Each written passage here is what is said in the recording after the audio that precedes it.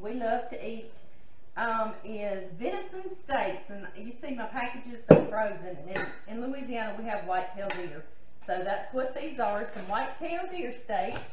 And John harvested them. I don't hunt, but if you're going to harvest something, then I'm going to cook it up. We're going to eat it. We're not going to waste it, that's for sure. And so I got these out to thaw earlier today, and they need to soak. That's the only thing about wild game, is you need to soak them, and I soak mine in salt water. And I want to tell you, it does not make your meat salty, okay? Don't think that. But do you see how dark red that is? That's a lot of blood in this deer. And so all I'm doing is just, all it does is draw out a lot of that blood, most or all of the blood, honestly, the salt water does.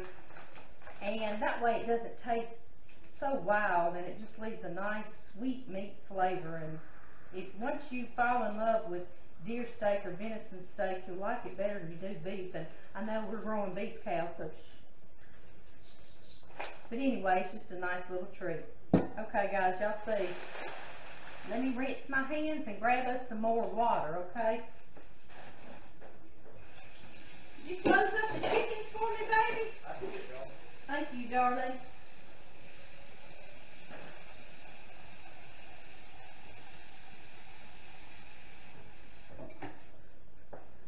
Alright guys, sorry I left y'all. I had to get us some more water. Okay, y'all see what I'm doing. I just put them in here, and I'll put these back in the refrigerator, okay? My beans or my peas, I'll just leave out on the counter soaking overnight. But this, of course, I'll put back in the refrigerator. And I just take salt, iodized salt, okay?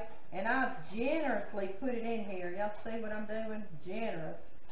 Because like I say, this does not make your meat salty, okay? I promise. I'll drain this off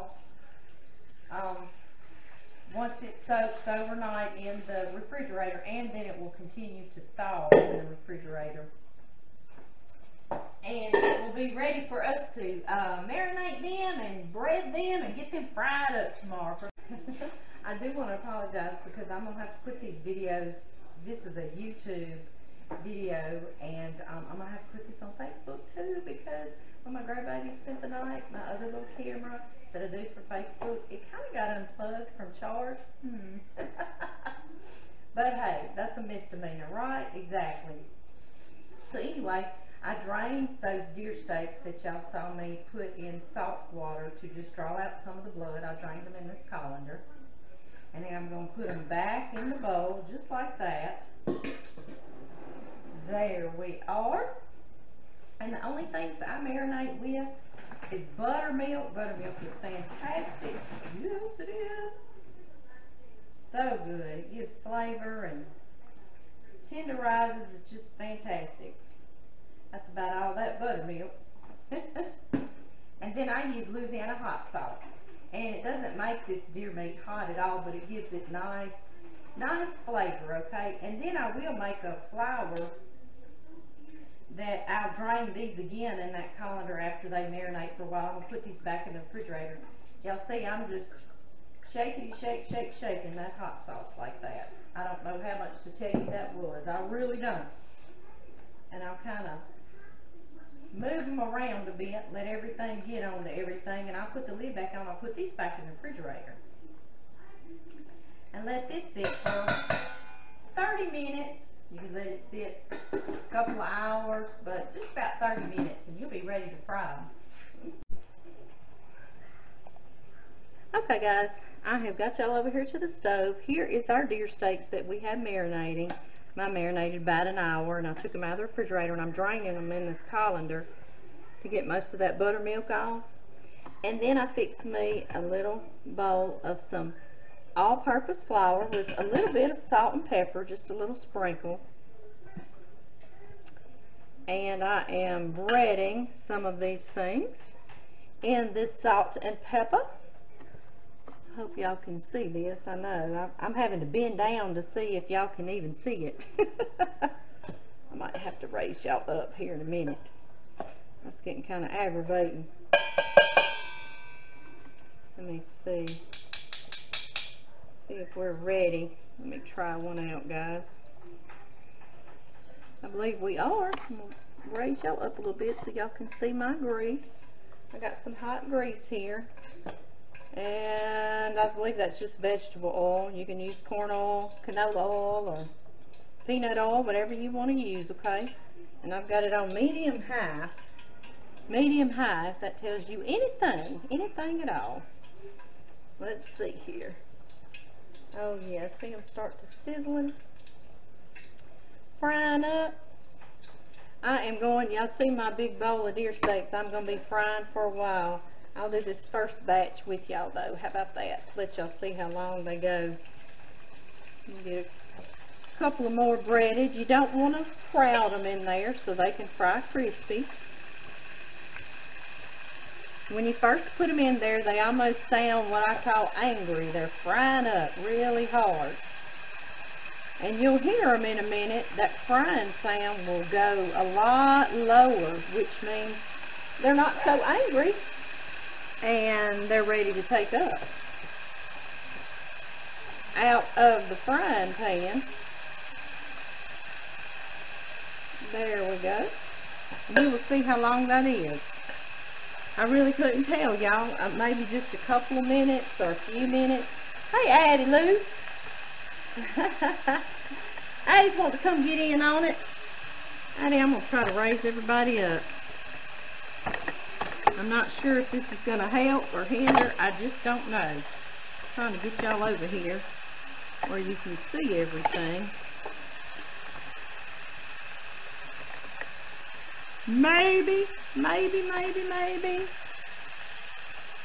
Okay, guys. I was going to show y'all what we've got going on. Fried cabbage. I just chopped my cabbage up and I washed it in my colander. And then I put some bacon grease in the bottom of the pan with just a tiny bit of water. And I fried it, like stir fried it. And now I'm just letting it sit and kind of stay warm and sort of steam it a bit. And of course I put some salt and pepper. And then we've got corn. I just used some frozen corn. The grandbabies love that.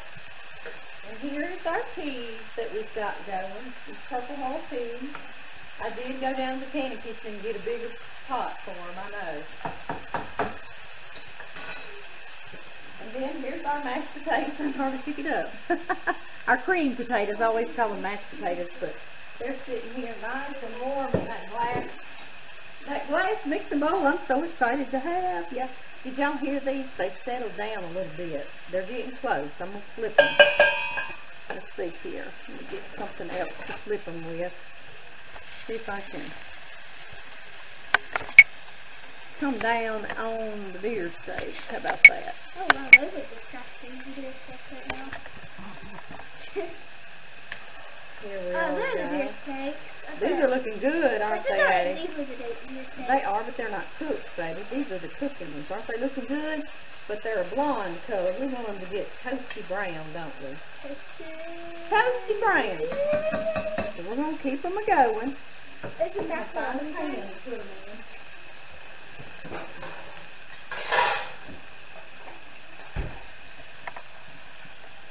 Alright, y'all. This is a pan that I like to use. See if I can get y'all back the other way. Zoom out. Zoom in, zoom out. There we go. I like to use this pan. It's got this little rack in it in case a little bit of grease likes to drip off the bottom. That way they all stay nice and crispy. And I've got my oven on warm. Not the one I have the rolls in, but the other one. And it's going to keep them nice and warm till all the family gets here. All the parents of these grandkiddos, huh? Well, can I get a Reese's Pieces? You can, baby. Get your Reese's Pieces and then that'll be enough. Okay, y'all. They have been going exactly 3 more minutes, okay? And they really got calmed down here. And they're frying. So maybe 5-6 minutes altogether. I was just going to show y'all one frying because y'all see I got to get with it. I won't do my fast forward again.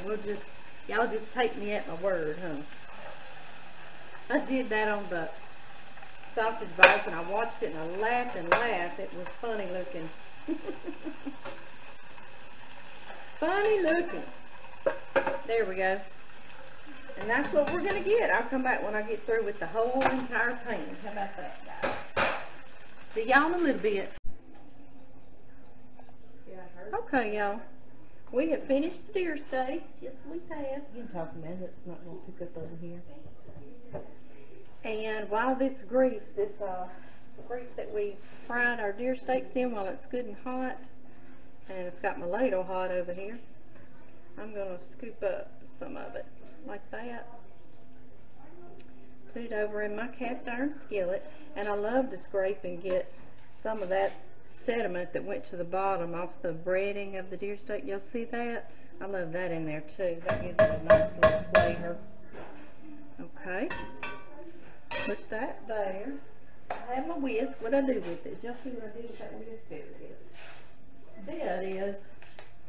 Alright, I'm going to get some flour, just some all-purpose flour.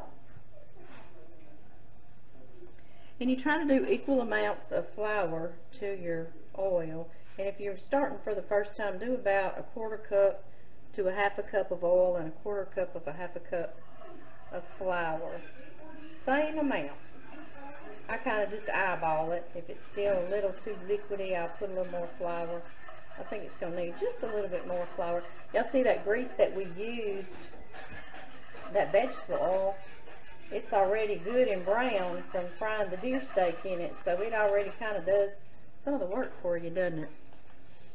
Just another small little sprinkling. And yes, I'm going to show y'all the venison steaks. Let me get them out. Let's stir this in another minute, y'all. A few seconds. Turn that down a little bit. Let's cook it up quickly on this burner. I'll put y'all over here. And I'll show y'all that big pile of venison steaks that I turned off and we worked on. Let's see, where are they? Here they are. Here they are. Looks good, doesn't it? And if some's left over, y'all know I'll cook them in a crock pot for John and me later in the week. Show y'all these rolls that just came out.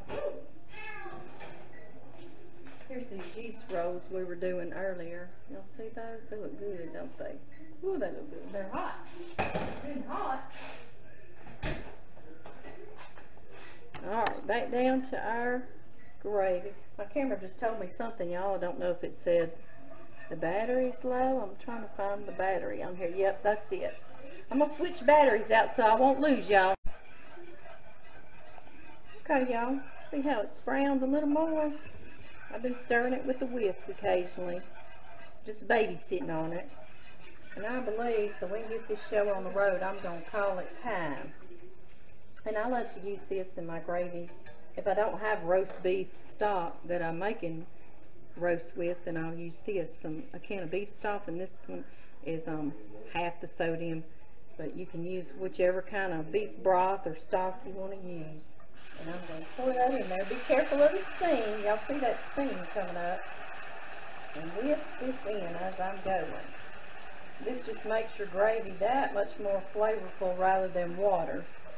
I did that years ago and now I can't go back. Y'all see how nicely it thickened up already. I might have to add some more stock to it. I believe I am. I believe I am.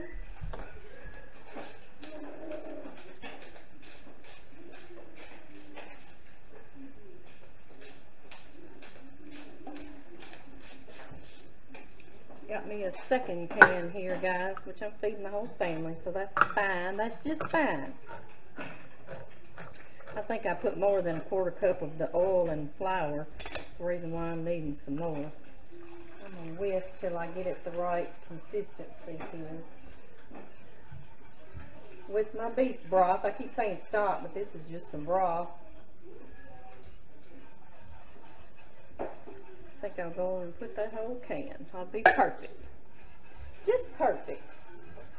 Now I'll crank it back on. Turn it back up, and I'll let this come to a good boil, and then turn it down on low, and it will be ready to put on our mashed potatoes. Yes, it will. And I like to put just a little bit of fresh ground pepper in here at this point. Totally